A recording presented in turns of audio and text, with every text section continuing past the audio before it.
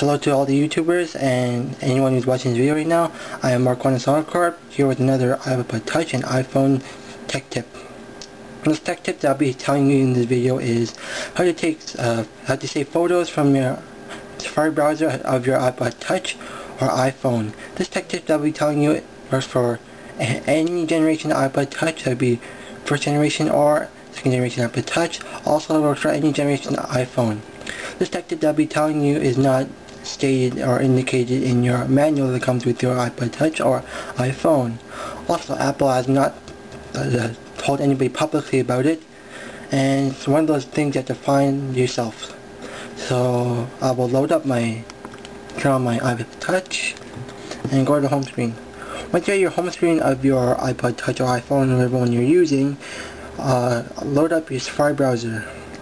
Yeah. Okay, the folder that I'll be saving is my banner on the right column that I created from website.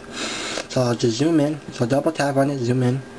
So to save it, all you have to do is hold down your finger on the screen for 1 second, and 3 options will pop up.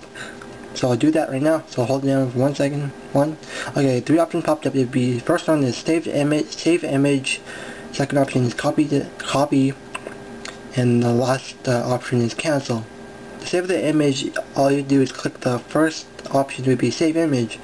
So you click that, and the 3 options will disappear, and your image is saved to your Photos app.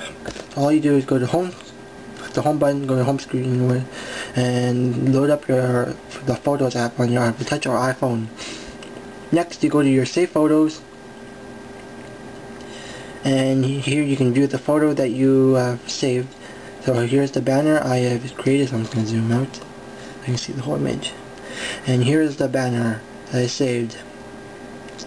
Okay, this works for any image on any website on Safari browser. So you can save any image from any website on your iPod Touch or iPhone. And it will go to your go to the save photos of your Photos app. And if you want to import these photos that you have saved to your computer, all you have to do is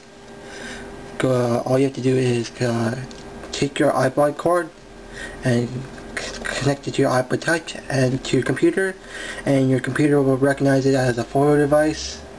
And all you do is go start my computer, and there'll be an icon that pops up or appears. It'll be like photo, maybe like a camera, and it would be like iPod, whatever, and you click that and your photo will be there, and you can copy that and like bring it to your computer, paste it to your desktop, whatever, and you can like do whatever you want with the photo.